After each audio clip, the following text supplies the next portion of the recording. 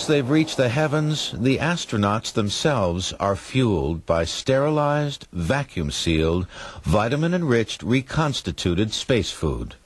The cuisine aboard the shuttle has evolved from over 3 decades of research and careful planning. When America's space program began, scientists weren't positive that human beings could actually eat in space. They questioned an astronaut's ability to swallow in zero gravity. Perhaps food would become suspended in the windpipe and cause suffocation. In 1962, John Glenn became the first American to address the problem. Aboard his Mercury spacecraft, he took the first tentative bites of freeze-dried snacks, served up in squeezable tubes. The experiment was a success, even if it was only nominally appetizing. The Gemini flights in the mid-1960s engaged pairs of astronauts on longer and more complex missions, requiring larger food packs versus squeeze-tube snacks. The major Gemini innovation was reconstituting dehydrated meals.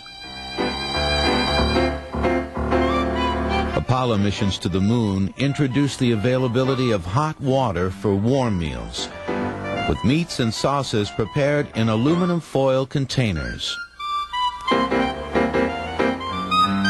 Skylab became the pinnacle of space gastronomics.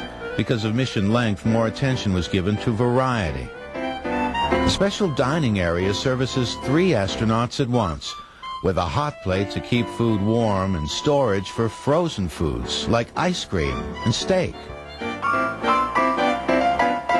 During the Skylab Soyuz mission of 1975, Russia and America had an exchange of cuisine as well as science. Cosmonauts served tubes of borscht to the American astronauts. We carry all the food we need into orbit with us. A lot of our food is just like the food you'd eat at home. Bread, tuna fish, peanuts, cookies. Now first, the orange drink. We go over to the water dispenser, put it in, close it up, and really all that did is put a needle into the container. We choose the cold water.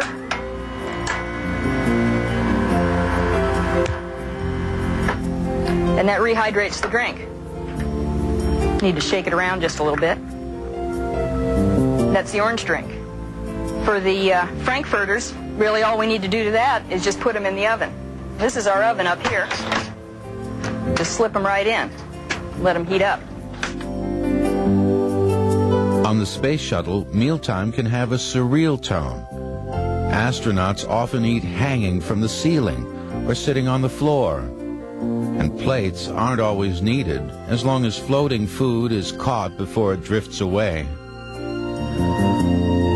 Rounding up a renegade M&M candy soon becomes second nature for shuttle passengers, but very small pieces of unsupervised zero-gravity food could pose a major problem and put an entire mission at risk.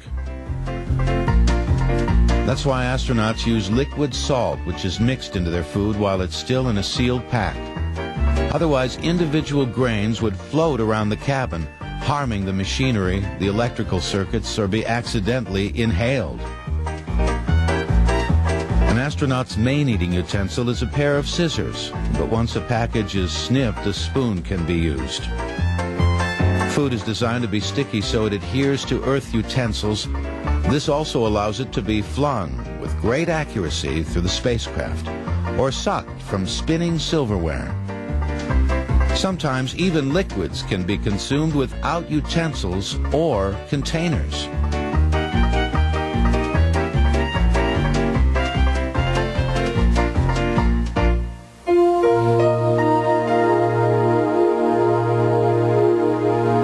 Just as eating takes on new dimensions in space, so does sleep.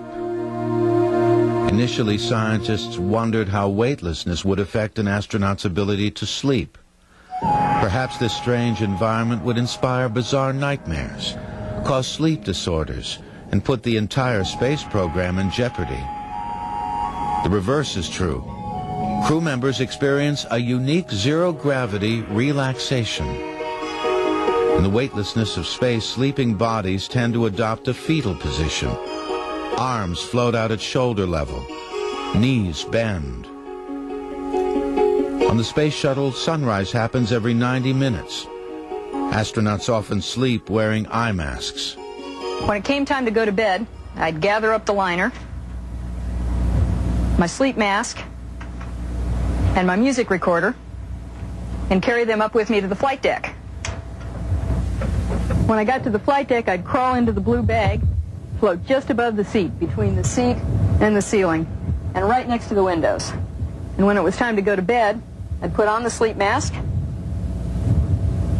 put on the headphones to hear some music, try to get comfortable and go to sleep. Mission 51L, the 25th flight of the Space Shuttle program, began at 11:38 a.m. Eastern Standard Time on January 20th, 1986. It ended 73 seconds later in a structural break between the main fuel tanks and the Challenger orbiter. Relatively few people saw the accident in which 7 crew members perished when it was broadcast live on national television. By 1986, the public had been lulled into benign disinterest due to the cool efficiency of NASA and the routine of shuttle missions that disguised the disturbing reality that spaceflight is dangerous.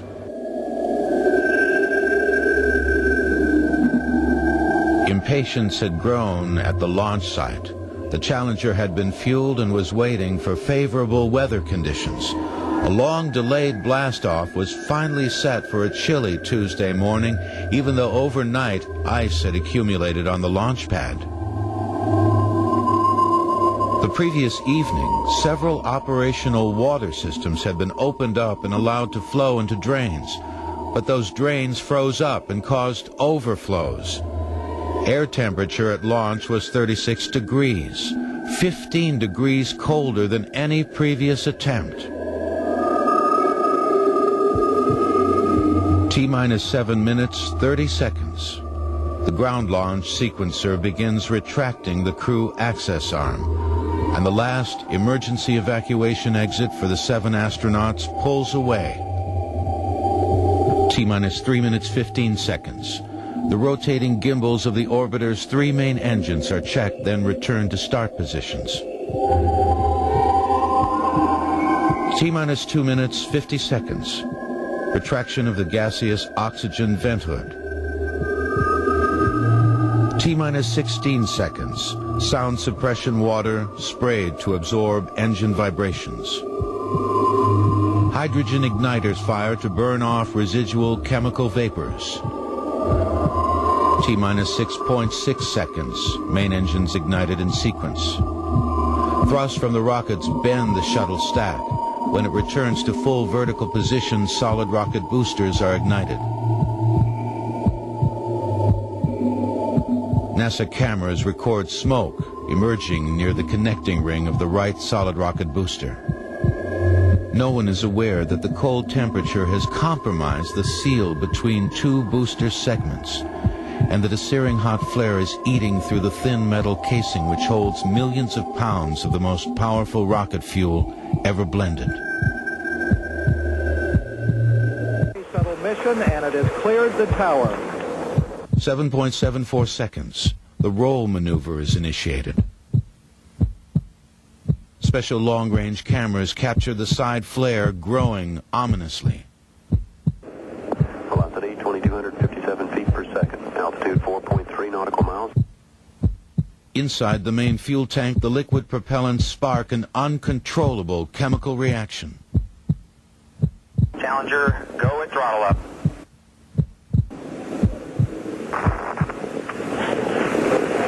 One minute, 15 seconds. Velocity 2,900 feet per second. Altitude 9 nautical miles. Downrange distance 7 nautical miles.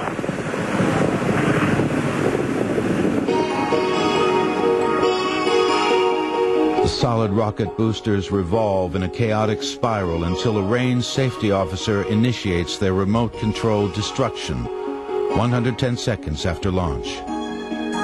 The Challenger orbiter itself is not destroyed by the explosion, but rather by the erratic aerodynamic effects on the ship as it careens out of control.